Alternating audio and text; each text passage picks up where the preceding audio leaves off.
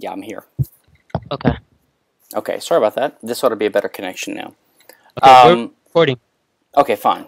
So, what I was, why don't we do this unless anyone has any other ideas? Let me talk for a little while, and people can feel free to interrupt and ask questions if you want to take it a different direction or ask any questions. But what I was going to start out with was the way I've seen in my thinking over the years the benefits of the praxeological approach. And praxeology was Mises's term for the logic of action.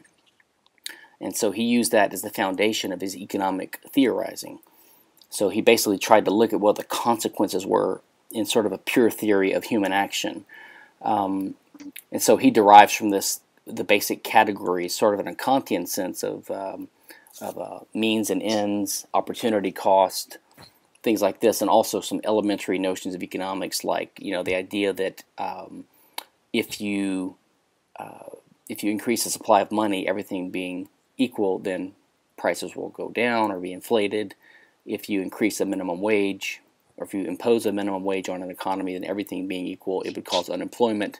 So you can deduce certain things like this. So that's the economic side.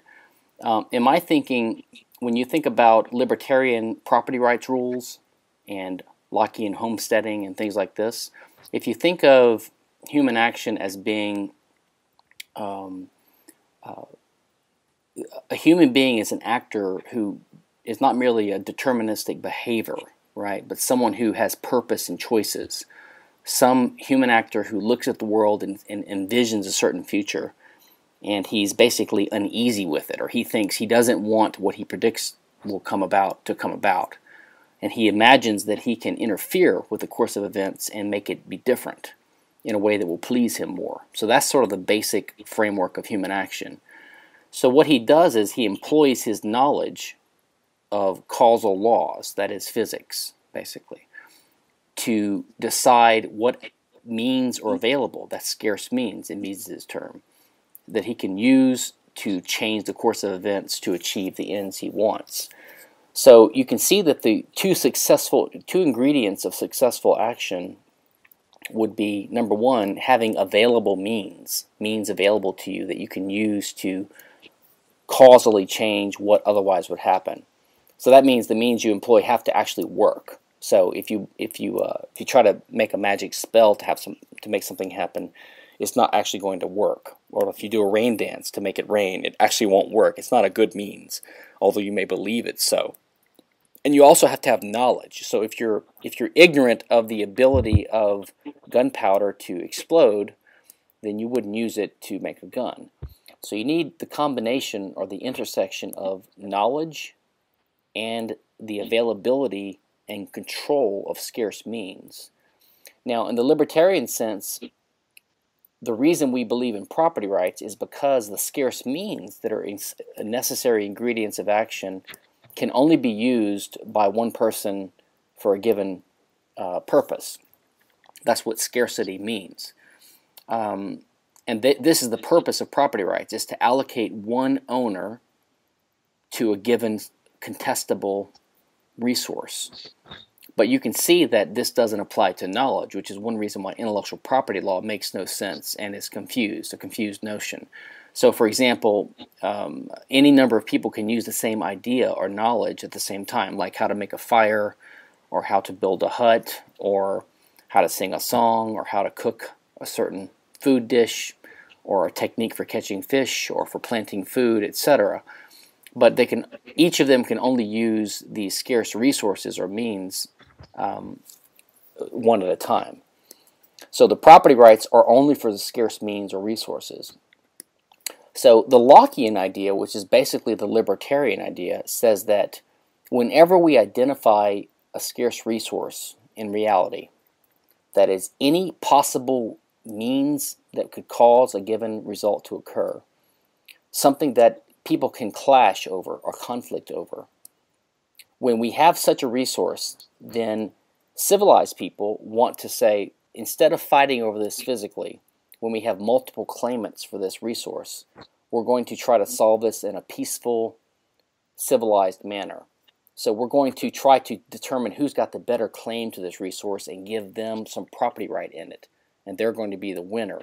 they're going to be the one who gets to use this thing. And then they can use it peacefully and productively, and everyone else knows that it's theirs. And in this way, we have a free market and capitalism and trade, the division of labor, etc.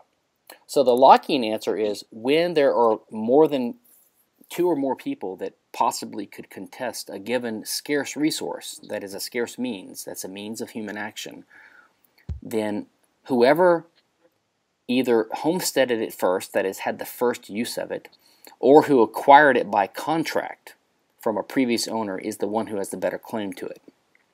So, for example, if I am the first one who acquires a resource, like a piece of land or some iron ore from the ground, then I have a better claim than someone who came later, unless I gave it to them by contract.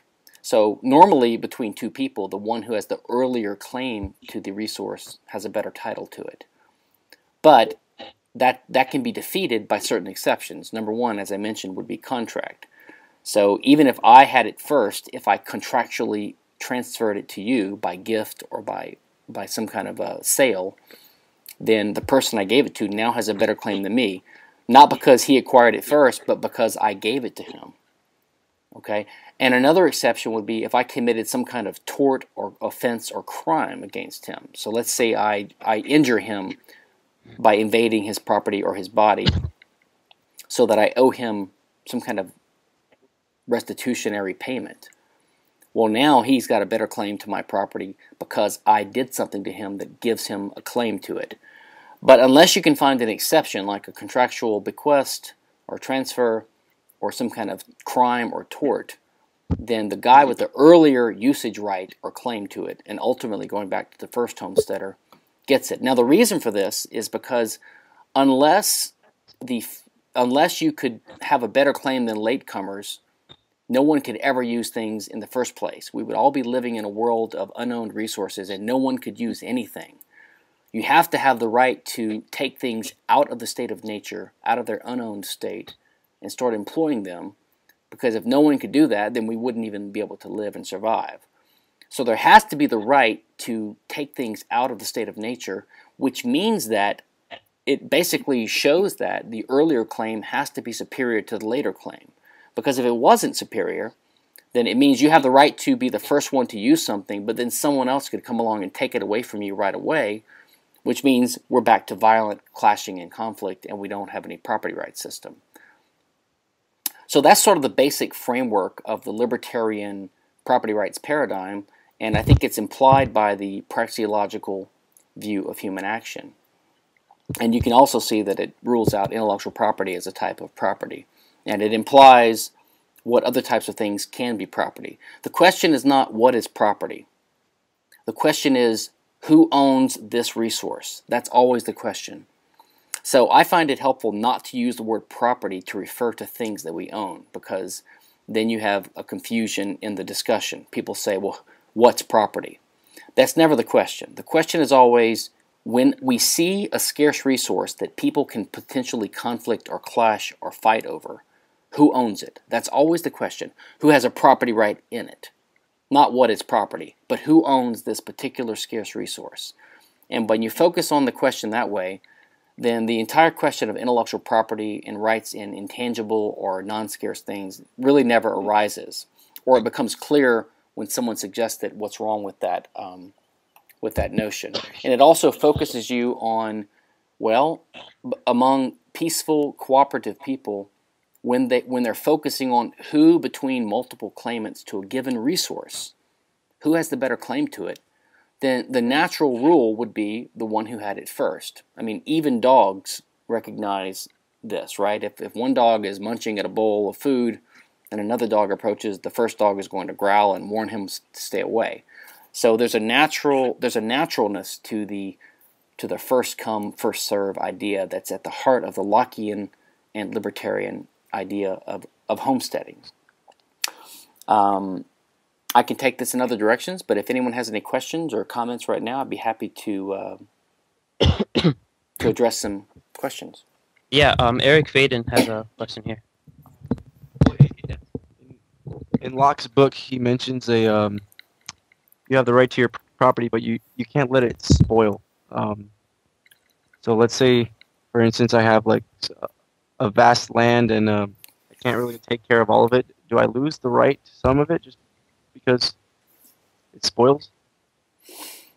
I think so my view is that the basic Lockean idea is libertarian, but a lot of Locke's reasoning he gives are not necessarily libertarian. So for example, Locke starts out with the idea that God owns the universe and there's a God, and God grants it to humanity in sort of this commons, and because he grants us this, and he grants us self-ownership rights. So I don't think you really need to start with that to be a Lockean. You just need to go with the basic logic of what he's saying. And then he also has this idea that there's a part of Locke which is the proviso, which gets a little bit at what you're suggesting. So Locke said you could homestead unowned property as long as you leave enough and is good for other people. That's called the proviso. And the more strict, anarcho-Austrian libertarians like Hoppe and people like Anthony Diasse and me would reject that. I don't think that that's actually a condition on acquiring property. The reason is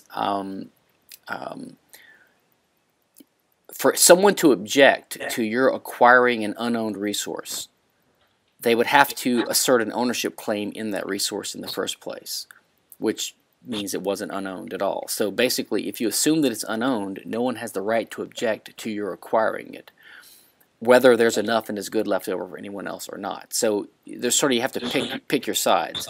Now there's a mutualist argument, which sounds a little bit like what you're getting at, which is the idea that if you don't continually use your property, then other people can, say, squat on it, etc. Now I don't agree with that. I don't think that's compatible with the strict Austrian libertarian perspective on Lockeanism.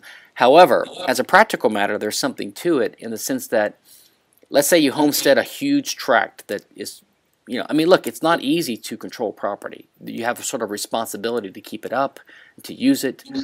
And if you have a huge tract of land that you've acquired somehow, unless you have a lot of resources and you're using the land productively, it's going to be difficult for you to monitor it and police it all the time and make sure that 5 miles away in some little remote corner of your land, there's not someone squatting on it. And if you don't do that, then over time, then the community is going to recognize that you've basically abandoned your claim to it by failing to object to people's use of it. So I think there's a natural limit to how much property or how many resources you can acquire by your physical use, unless you're actually using it productively, which is why Rothbard talks about what he calls the relevant technological unit, or RTU, in his air pollution piece. So he talks about how in a given community there's a certain way of using a resource by human beings, and everyone recognizes that, and that sort of defines the nature and the boundaries of the property rights that you acquire when you use something and when you mix your labor with it. Okay. Thank you. I had one more question. It's somewhat similar. I think I heard it online once. In the case of if you own a house and your neighbor owns the house next door, you have allowed your grass to get so long that it's bringing a lot of snakes, and your snake bites the neighbor's dog and he dies as a result of it. Are you somehow liable? I haven't heard that particular example before. I think so the basic question here would be whether and to what extent you're responsible for your property. Now, strictly speaking, in my view, the libertarian idea is an idea of what you have a right to, not what you have responsibility for. You have responsibility for your actions, right? In other words, you have an obligation, a negative obligation, not to invade the borders of other people. Yeah. So when people say, if you own a piece of property, you're responsible for it, they're thinking of something called strict liability, in a sense, or they're thinking of the idea that responsibility is coupled with ownership rights. But I think that's not really a very rigorous way of thinking about it, because if you really believe that, then let's say you own a gun or a knife, and some bad guy steals your knife from you, and then he uses the knife to hurt someone. Now, under the law, you technically still own the knife. So if you're responsible for whatever's done with your property, then you'd be responsible for the crime this third party committed, which I don't think is correct. So I don't think you can say as a blanket matter you're responsible for what happens from your property. You're only responsible for your actions. So the question would be, do you have a duty with your neighbors to keep your grass mowed, to not let snakes infest your lawn, etc.? And I think that'd be a blend of inter-neighbor contracts, which is sometimes called restrictive covenants, maybe implicit, maybe explicit. And it would also be a blend of the idea of the attractive nuisance or just the nuisance idea. In other words, are you using your property in a way that interferes with your neighbor's property? Now, the answer to the question I can't say from my armchair. I would think that if you are violating, community standards of how reasonable people use their property, and your neighbors are complaining that snakes are coming out of your property onto ours, and you need to either cut your grass down or let us do it for you, and you refuse to let them do it, then probably an argument could be made that you're causally responsible by your actions, right? Yeah. For or the lack snakes, of. or your inaction well, your action would be denying permission for others to put a fence up around your property or to mow your grass on their own. So I think it'd be something like that. I think basically you'd have people, they would go to court and they would try to settle these disputes in a reasonable way. And how juries or judges would decide these things in such edge cases is hard to say. But I think basically you could make a case that it was a type of negligence, a type of abuse of your property rights. Okay. All right. Well, one more, because you got me thinking about it. When you talk about, so libertarianism involves negative rights. And I have the right to not be attacked by another person. So hopefully it doesn't sound too similar to the last one, but let's say, if you believe in like the Tannehill and Rothbard restitution system, if someone's dog attacks me, do I have the right to restitution from them? Since obviously the dog can't grant me that. Yeah, that's a difficult one. I mean, honestly, I haven't worked out in my mind what I think about strict liability and responsibility for property. Like I said, in the knife case, the knife is an inanimate object. So unless you were somehow complicit or even negligent in someone stealing your weapon, I don't think you're responsible for that. I think the basic libertarian idea is that you're responsible for your actions. So the question would be, by having a dog, which is an animate object that you own, and by being the only one that has the legal right in the community to control the dog, in other words, no one else has the right to put a leash on your dog because you own it, then does that imply some kind of responsibility to be responsible in the exercise of those rights? And I think you could argue that it does, because it's an implication of the idea that you can perform any action that you want except invading the borders of other people. And remember, all actions involve the employment of scarce means, which means your property right, things that you have a property right in, which would include your animals. So you could say that because you have the legally recognized right to control the dog, and because no one else does, they can't restrain the dog, then basically the dog is an agent of your will, right, and is going out and doing something that you are responsible for, because it's like a proxy actor for you. Just like if you had an employee and you said, listen, I've got a successful company, let's say we're drilling oil wells, and you use your profits and you hire employees, and you tell one of them to go over to this unowned area in Texas and homestead a well for you.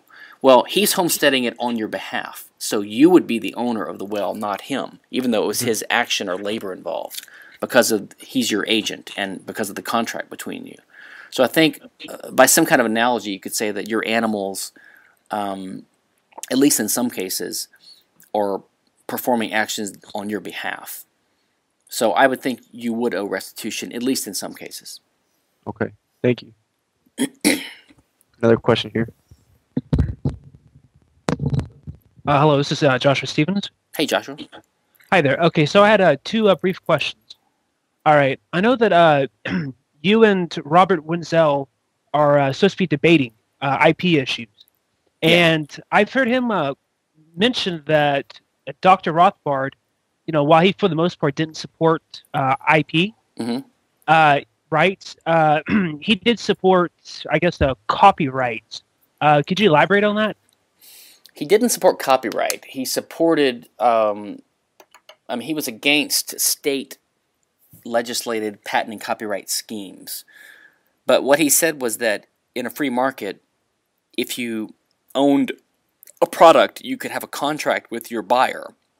So you sell something to a buyer, and you could limit what they purchase from you. So instead of selling them a mousetrap, let's say, you could only sell them basically a partial right to the mousetrap, like the right to use it for personal uses, and you would retain other rights, like the right to copy it, which actually doesn't make a lot of sense. I think he was confused on this, but I think what he was getting at was you could have a contract with your buyer, and you could say the buyer agrees contractually either that he's a co-owner of the mousetrap and he doesn't completely buy it, and so that the seller still basically owns it and is only lending it or leasing it or giving partial rights to the buyer, so that if the buyer uses it in prohibited ways, he's committing a type of trespass, which is a imaginable relationship, although it's not practically feasible. Or he's imagining a contract where the buyer buys the mousetrap but agrees that if he makes a copy of it, let's say, or if he learns anything from the mousetrap and makes an improved mousetrap on his own, then he agrees to pay some kind of damage payment to the seller, which is also feasible but impractical for a couple of reasons. Number one, it's so hard to monitor these things, and a seller of an iPhone or a mousetrap or a book, they just want to get their money and be done with it. They don't have to monitor the activities of millions of people who are buying $10 or $100 items, and nor do the buyers want to be monitored. And nor do the buyers who pay a small fee for a useful item want to be limited in what they can do with it.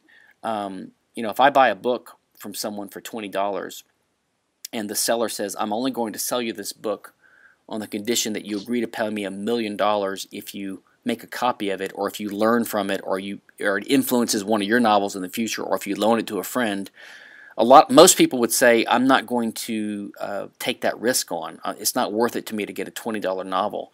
I'll just go pirate it, or make a photocopy from my friend, or I'll go buy a book from a more reasonable seller. And even if the seller was able to persuade a few dupes to enter into such a contract, it would only affect that small number of stupid customers who enter into these contracts. It would not affect third parties. What Rothbard said was that if you sell the mousetrap and you stamp copyright on it, then it's understood by the buyer that he's only getting the right to use it for certain purposes, but not the right to copy it. And therefore, under this sort of bundle of rights idea, the buyer doesn't own the entire mousetrap. So if he sells the mousetrap to his friend, then his friend can only get the rights that the buyer had in it, which doesn't include the right to copy. So that's Rothbard's argument. The problem with it is that it sort of begs the question of whether there's intellectual property at all, because it assumes that there's property rights in knowledge, because it assumes that this third party needs the right to use the knowledge to make a copy of the mousetrap. In fact, he doesn't even need to buy the mousetrap or even need to use or touch the mousetrap to learn about it. He could observe it from afar, or he could learn from it from someone else, or just have its operation described to him by the buyer or someone else. And so now he's in possession of knowledge, but he never entered into a contract with the buyer or the seller. So he could not be possibly bound by contract. And under the first theory I mentioned, he wouldn't be guilty of trespassing either, because he is not actually using the mousetrap. So under neither theory, which Rothbard doesn't really lay out explicitly, I'm just giving him the benefit of the doubt. I'm saying that's the only two possible theories he could use, is that the buyer's misuse of the mousetrap would be a type of trespass, or it would be a violation of contract. Whichever one it is, the third party is not guilty of either one, because he's just using knowledge. And he could, of course, spread that knowledge to other people, and then eventually everyone in the world knows about it. And not only that, to sell the mousetrap in the first place, the seller is promoting its benefits and its features. I mean, he's trying to say, my mousetrap is better than the old generation mousetraps. It's got these new improved features. He's advertising. He's telling the whole world. He's preaching it from the rooftops. He's already telling everybody what's innovative about this new mousetrap. So, he can't expect people not to learn from that action. It's got really nothing to do with the buyer. So, the basic problem with this Rothbardian idea, and by the way, it contradicts Rothbard's views on defamation law, which is another type of intellectual property, which is in Ethics of Liberty, where he says that the problem with reputation rights, which is what defamation law protects, is that it presupposes that you have a right to your reputation, which is what other people think about you. And he says, well, it's obviously absurd for one person to have a property right in what other people think about him, because you don't own their brains, basically. So similar reasoning would shoot down the IP idea, I think, because you don't have the right to what knowledge other people have in their heads and what they use to guide their actions. This is why I started out with praxeology, because I think it helps to clarify this. It shows that you have property rights in scarce means, things that you can clash over, but you cannot have property rights in knowledge. Everyone's free to use the same knowledge as long as they acquired it. Well, no matter how they acquired it, to be honest. Whatever information people have is going to guide their actions. They're going to have to consult it when they decide what actions to pursue and what means to employ to achieve their goals. Okay, and one last brief question for me. All right, so I understand that, like Dr. Hans Hoppe, he mentions that he promotes decentralization as a way to end the state. And so I understand that in regards to like immigration, he says, well, look, the taxpayers essentially, the roads are essentially, their property, public property is essentially their property because their private property, which is tax dollars, goes to fund and pay for. So if if let's say in some city like, I don't know, Miami, if voters say, look, we want to crack down, on immigration or whatever the case may be, let's do that. But then I understand that Dr. Walter Block says, okay, it doesn't matter. Roads are essentially open to the public. You can't have, you try to initiate, private property rights over that. What is your take on that between, let's say roads and immigration?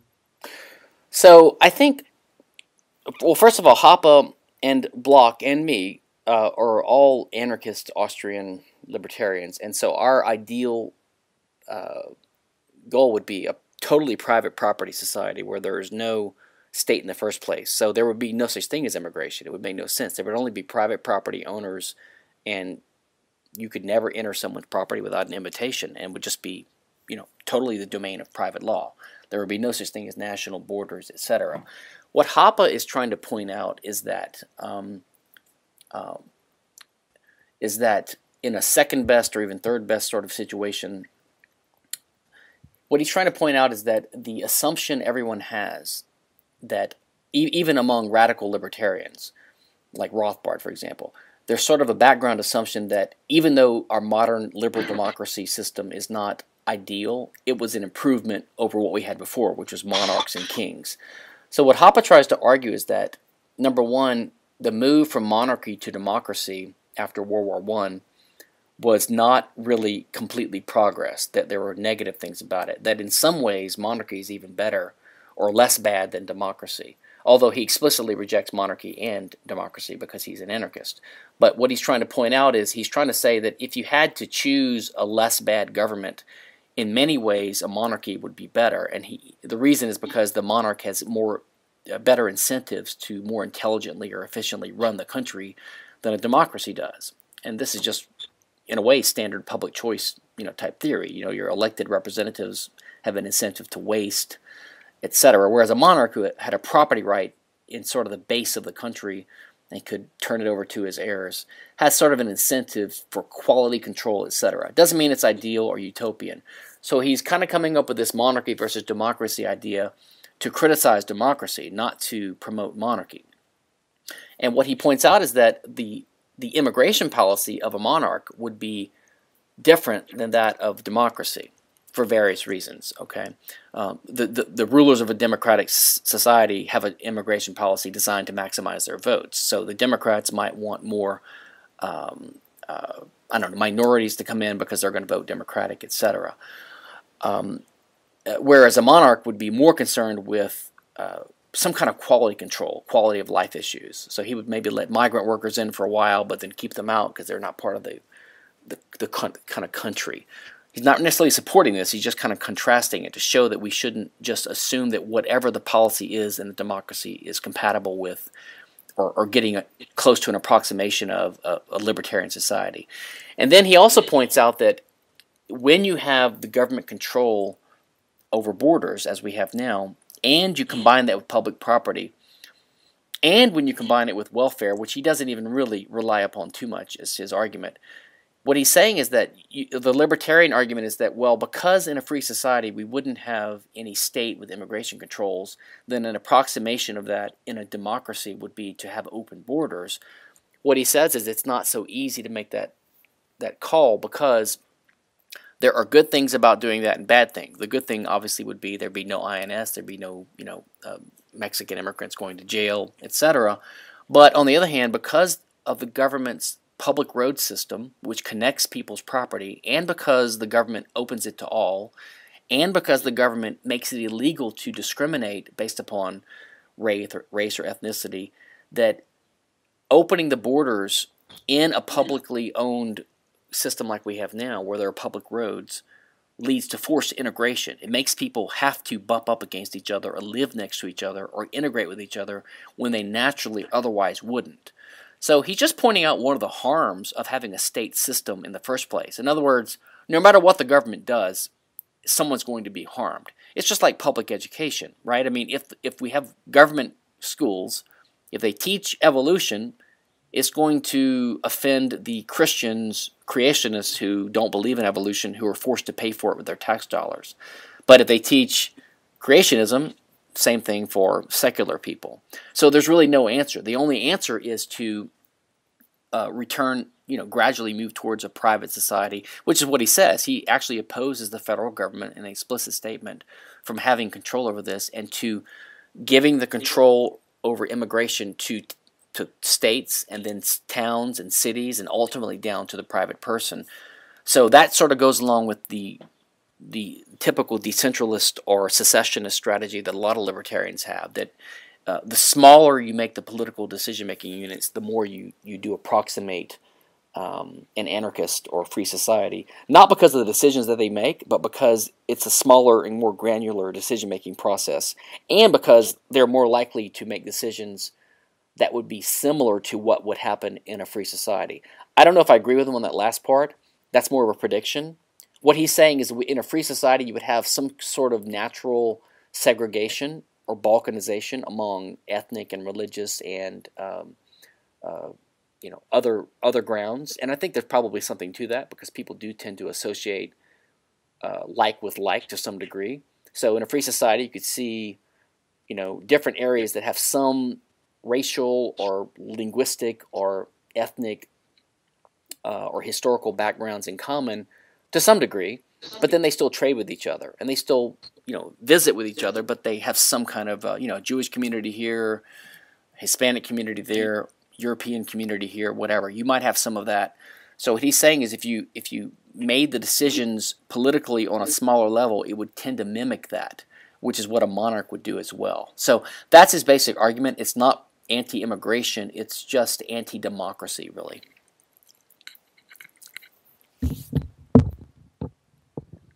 My name is Donald Sheldon, and I've got a couple of questions for you. Sure.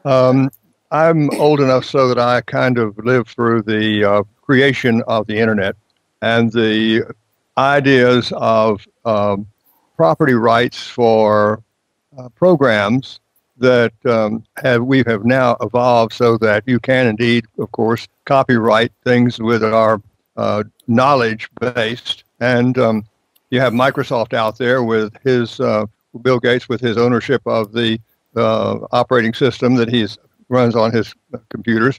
And then you have, of course, the open line of thinking where no one owns Linux or the derivation off of Unix that is. And so there's a whole lot of people that think that whatever you create under that genre belongs to anyone who chooses to use it.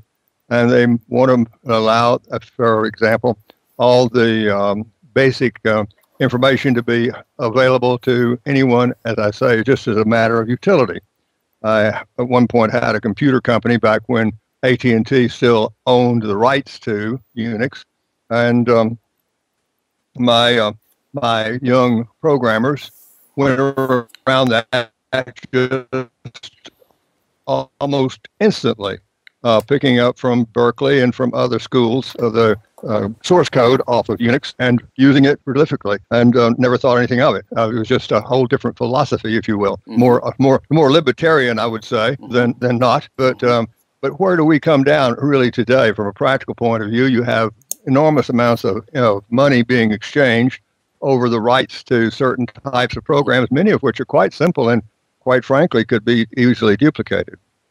Well, I think there have been a lot of statements made by people like either Steve Jobs or Bill Gates, some of these guys, saying that if the current patent and copyright laws and the way they apply to software had been in effect in the early days of the internet, and not just the internet, but computer technology 30, 40 years ago, 20, 30, 40 years ago, they wouldn't have been able to create what they've created. And a lot of European countries right now are having a lot of studies saying that, one reason the U.S. Has Facebook and Google and all these, or they're saying the one reason they don't have a lot of innovation is because of their stifling regulations. So, and I think Jeff Bezos from Amazon thinks that software patents are horrible, even though he's got a couple. But he thinks they should at least be reduced in terms. I think the whole thing is a mistake. I think that this whole dispute among, the problem with engineers and software people and the open source movement, like Richard Stallman, they are working within a copyright and patent system. I mean, Richard Stallman is sort of a leftist, and of course they're confused on property rights. They don't even oppose copyright law. In fact, the idea of the open source license, you don't need a license without copyright, because license is permission. You only need permission if someone has the right to stop you. They only have the right to stop you because of copyright. If you didn't have copyright, this whole debate would almost disappear. And in fact, it would change, because you have people making a false equation, in my view, or a false analogy between the open source movement, and by the way, which is hypocritical because they're not for open source in the culture. Nina Paley's written about this. Richard Stallman and these guys are for open source in software, but not for open source in cultural works, because they're not really against copyright. But you have people assuming that the technologists who are open source versus the closed source guys are sort of a rough approximation of the anti-IP types and the pro-IP types. So they would make an equation between someone like me who's anti-IP and someone who's pro-open source. And I don't think that's actually correct. There is some connection between the openness attitude, which I talked about earlier.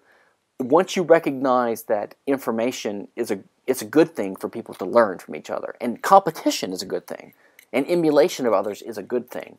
That doesn't mean you have an obligation in a free market to spread, to tell people your secrets. I mean, look, if you have a new idea and you want to keep it proprietary and you think you can do that, if you want to sell a software program and just let the executable go out there, but keep your source code private, you've got every right to do that. And I don't know what business model is going to work better. The only thing is you can't rely, or you should not be able to rely upon copyright to stop it. If someone is able to reverse engineer it or to compete with you and make a similar program, then that's just competition. That's just life, buddy.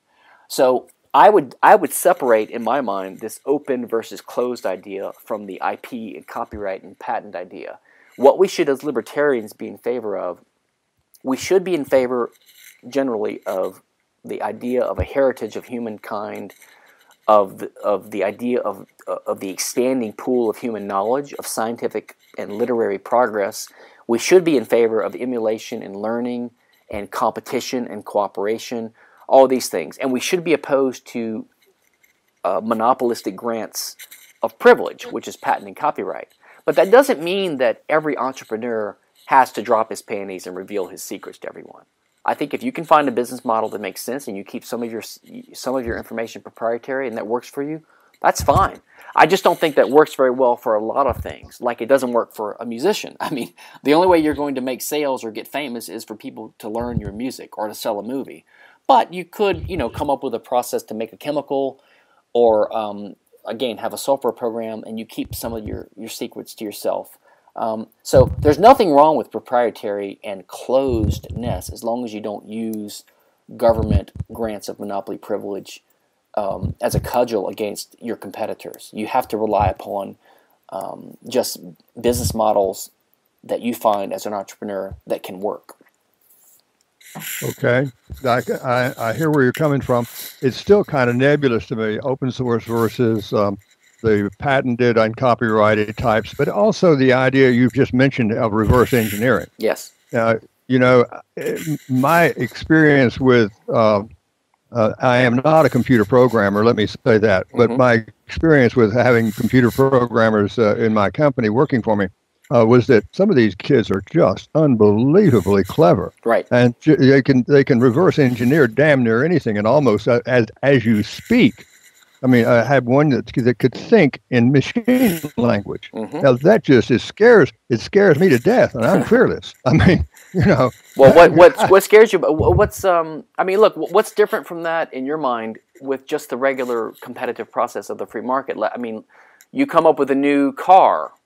Or you come up with a new airplane model, or you come up with a new grocery store layout design, or you come up with a new fast food restaurant idea. If it's popular, right, you're going to make profits, and it's going to send signals out into the market, and other people are going to say, hey, you know, like Wendy's is going to open up after they see McDonald's and Burger King being successful. That's just the natural competitive process. What's wrong? What bothers you in your mind about the idea that someone might reverse engineer your ideas and compete with you? Nothing bothers me about it. I think that the barrier to entry generally is capital. If you've got enough money to get into the game and stay in the game long enough to be able to copy whatever it is you choose to copy, you can indeed do exactly that. The question becomes one of where do we draw the line, and is there any reason, or have you said patents, for example, were frowned upon, let's say, by libertarian thinking. But why would there be an incentive to do anything in improving product or improving the nature of what's available to the public if there were not a protection for 17 years, let's say, for your ideas having been put into the marketplace? Well, let me answer one other question first. You mentioned the open source thing, and my understanding of open source is that it's kind of a hack that Richard Stallman came up with, and what he did was he said that he's going to use the copyright system kind of against itself in a way. So the idea of open source is that when you have a copyright in software, then you release it to the world with a license. And the license says that everyone's free to use this as long as they include a similar type of license in any derivative works they make from it or any use they make of it. So it's sort of like a worm almost. It spreads itself. And so I don't actually like it's similar to the Creative Commons share alike idea. I prefer to make it as open as possible and let anyone do what they want with it. But what he's trying to do is say that if you're going to have a new software project or program, if you're going to borrow any kind of open source software out there in the commons, now you've got to make your entire thing, or at least parts of it, open to the public under the same terms. So it's a way of giving people a choice. Either you join with us and you sort of give up your copyright rights, or you can't use our stuff, which means we're going to assert our copyrights against you. So there's something about it I don't like. But as for your other question, you said, what's the incentive to, say, innovate if you don't have a 17-year term? I think there's a lot of problems with this way of looking at it. First of all, the purpose of law is not to make sure you have the right amount of incentives to innovate. In fact, there's no way we can know whether you have the right amount of incentives. And there's certainly no way the government can know this. And the government has no interest in knowing this. The government's in the thrall of lots of private interests, and it's not really trying to really fine-tune the knobs of the economy to maximize innovation. The reason the copyright term keeps going up and up and up is not because the Congress has made a wise choice to fine-tune the incentives. It's because Disney doesn't want the copyright on Mickey Mouse to expire. You know, these kinds of things. And you say, what's the incentive? Now, the question is fine, but you have to realize that a question is not an argument. You can ask questions all you want, but if it's really just a hidden way of saying, unless you can prove to me that your system of freedom is going to result in X level of innovation, then I'm for patent and copyright. I mean, that doesn't follow in my view. You've got to say what the purpose of property rights are, and why some kind of state-granted monopoly privilege is justified, because it's clear that they undercut property rights. If you get a patent on your process, you can use the government courts to come in and tell me I can't use my factory in this way, right? So you actually have you're putting a limitation on what I can do with my property rights. When I haven't done anything wrong to you, I haven't signed a contract from you, I might not even have learned of the process from you. I might have independently come up with it on my own. So in my mind, the patent system is completely illegitimate. But let's just take your question head on. You say, what's the incentive? Well, the incentive is you can sell products for a profit. Now, then you say, well, I face competition. Well, that's the free market. Yeah, of course you face competition. So you have to keep improving, or you have to go on your reputation, or your brand name, etc. But I would also say this. No one can seriously argue that if we eliminate patents tomorrow, let's say we eliminate patent law tomorrow, no one can seriously argue, and I don't think you would argue this, that we would have no innovation ever, that it would go to zero. I mean, we've had innovation before the patent system, right, which originated around 1623, and in a modern form in 1789 or 1790 in the U.S. There have been innovation for all of human history. So you can ask what the reason people do that is, and I think we know. People do it to make a profit, because they're curious, because there's universities, because there's researchers, because the desire to expand knowledge is omnipresent among humans, or because some idea's time has come. I mean, you know, when certain theoretical ideas spread into the public, then the next revolution becomes possible. You know, transistors, quantum computing, maybe semiconductors, flying, space shuttles,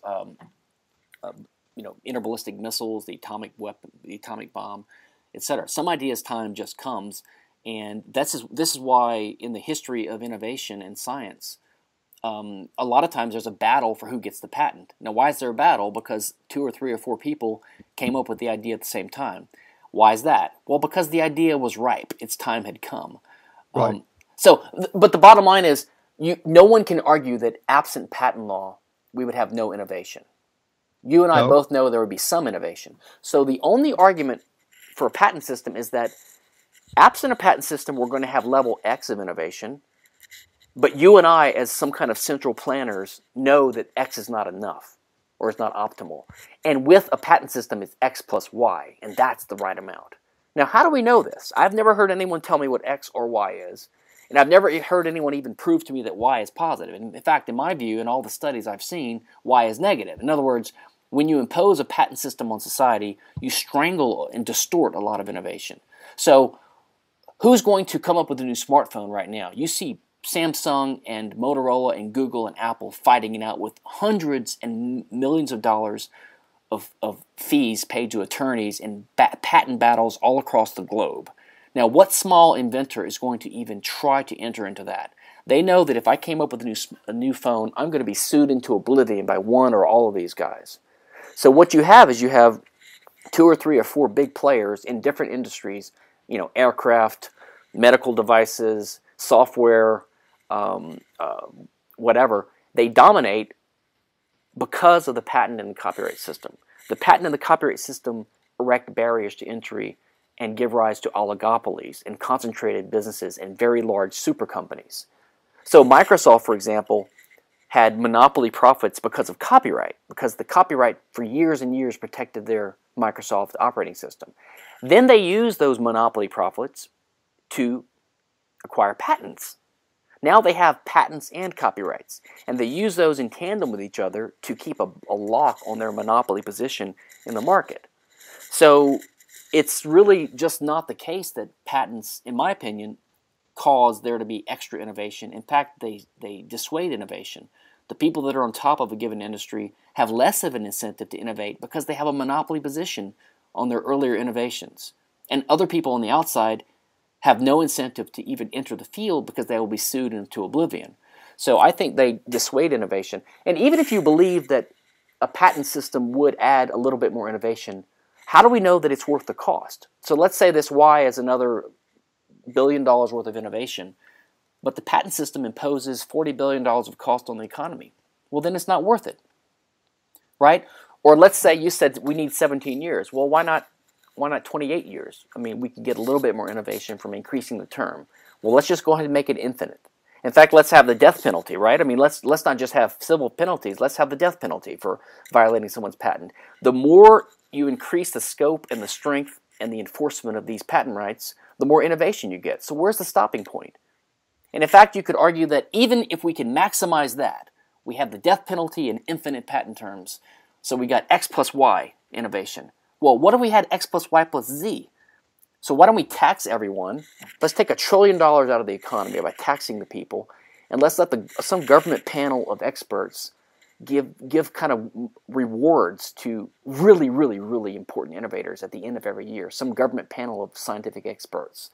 Okay, we could maybe incentivize another Z amount of innovation every year. Is that worth $1 trillion? Is that worth the loss of liberty? I don't think so. But my point is, this empirical, utilitarian, unprincipled line of thinking has no stopping point. And not only that, it has no basis in reality. At least the utilitarians need to tell me what X and Y and maybe Z are. But they never tell us. They never tell us what the cost of the patent system is. They never prove that it's even a positive net gain to innovation. So that's my basic utilitarian response. As a principled libertarian, I would be opposed to it anyway, just like I'm opposed to antitrust law, even if people would collude and set prices, and even if it would be inefficient in the economy. I mean, people have a right to do what people have a right to do, in my opinion. Thank you. I appreciate that. Sure. I'll pass it on. All right, sure. Hello. Hello? Hello. Hi. I saw your YouTube video on rumpal.com. Can you please explain again why the rumpal.com people are correct? Well, you want me to explain why the ronpaul.com people are correct? Yes. I saw your... Can you make the arguments again? Oh, the Ron Paul, yeah, the owners of the domain. Well, Yeah. I don't really know if they're correct. My view is that there should not be a trademark-based dispute resolution process. That trademark is yet another type of state-enforced intellectual property, which is totally illegitimate. And I can give you reasons for that if you want. But trademark is not as bad as patent and copyright, but it's also illegitimate. Everyone says that trademark is legitimate because fraud is wrong. Deceiving customers is wrong. But, you know, if that's all you cared about, then we have fraud law already. Trademark goes beyond that, and trademark says that someone who is using a mark in commerce for like a brand or something like that can prevent their competitors from using a similar mark if it's likely to confuse some consumers. Or if it dilutes the value of that mark. Now, the problem with that is that, number one, you don't actually have to prove anyone was defrauded. And number two, the cause of action should not be on the behalf of the trademark user. It should be on the behalf of the defrauded consumer. Okay, so the problem with trademark law is that it basically permits legal bullying, just like patent and copyright do. And because the state has foisted this law on the private legal systems of the world, when the internet ICANN branched out, the United States government insisted that the ICANN, which is quasi-private, sort of like the Federal Reserve is, they insisted that they adopt the Uniform Dispute Resolution rules to enforce trademark law. So the state basically wormed its trademark IP law into the very structure of the internet as a way of helping to enforce trademark law. So the problem is that the rules exist. They would not exist if the government hadn't influenced ICANN. They wouldn't exist if the government didn't have its illegitimate trademark law.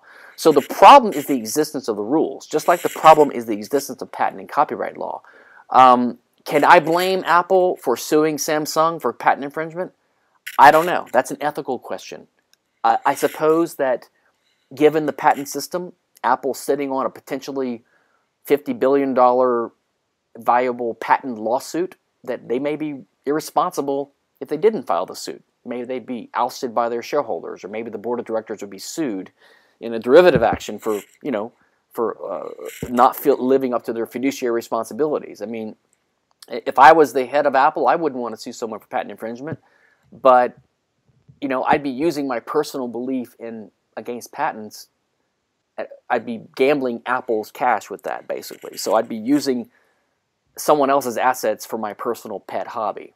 So I don't know. I can't say that Ron Paul himself is wrong for filing the suit. I think it's wrong because he doesn't need to do it. He could have just bought it. Hell, for the amount of money he might spend on lawyers, he could probably get Ron Paul as a domain, right? There's a new procedure to actually get you can actually get your own custom domain for about $100K. So he could have like Ron at whatever, Ron Paul. He could do that if he wanted to, is my understanding.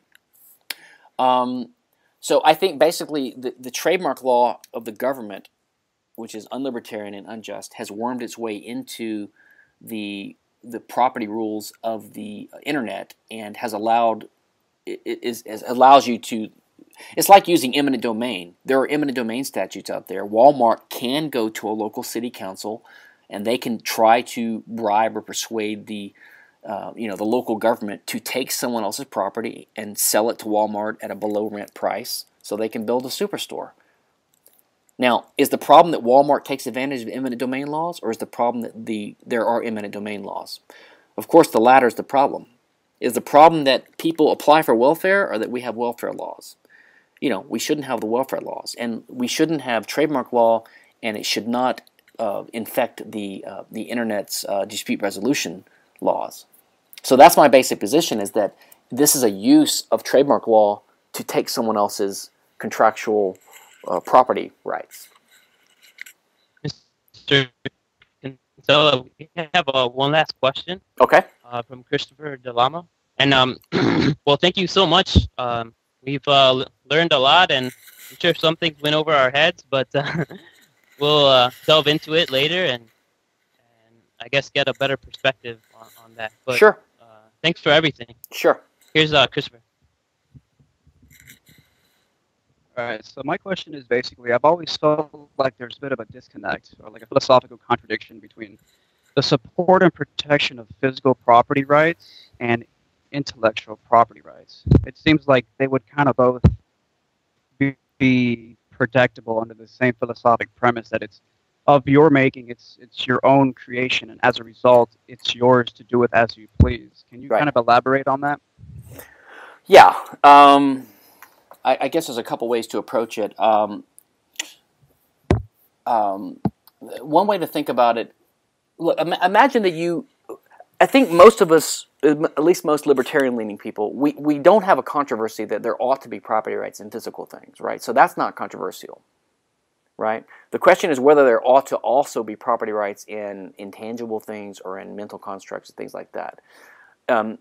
So let's suppose you own let's suppose you own a farm and you're next to someone who has another farm, and let's suppose your neighbor would like to take a shortcut across your property because it would save him time traveling to town. Okay, so he might approach you and say, "Hey, would you mind if I use your property every day just to take a shortcut across this back corner of your property to go to town?"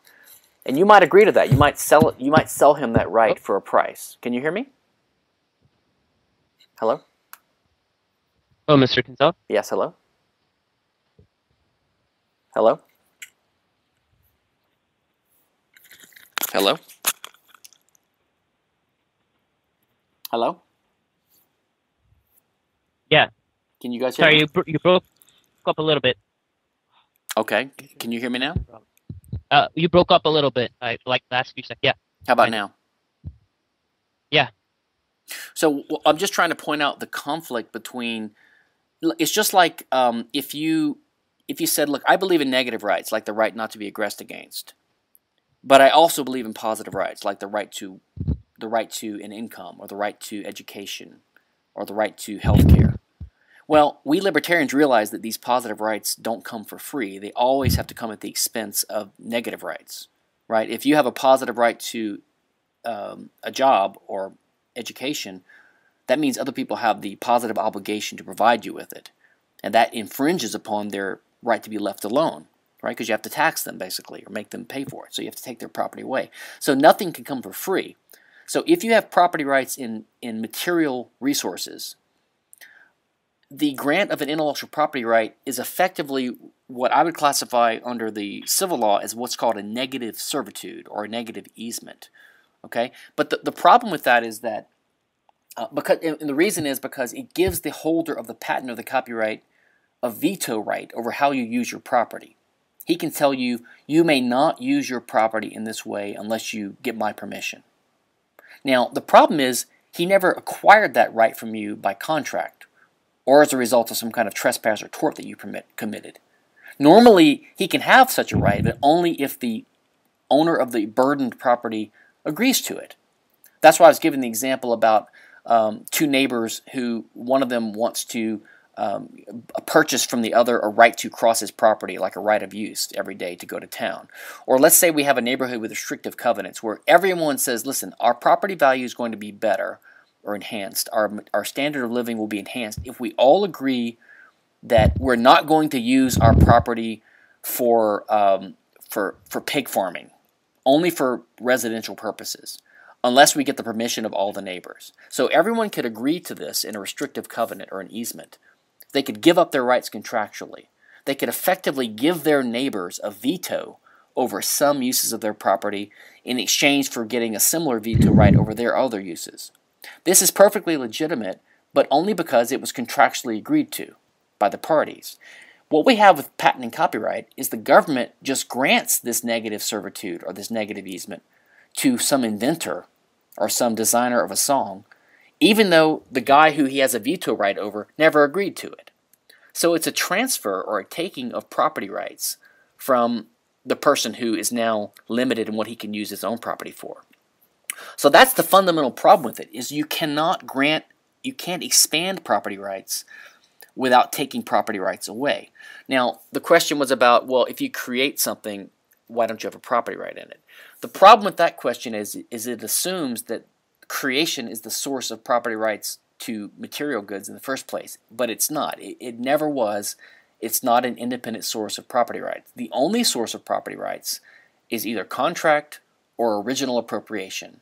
Original appropriation means you somehow emborder or transform an unowned scarce resource, thereby establishing a better claim to it than anyone else, or you acquire the resource from a previous owner by contract.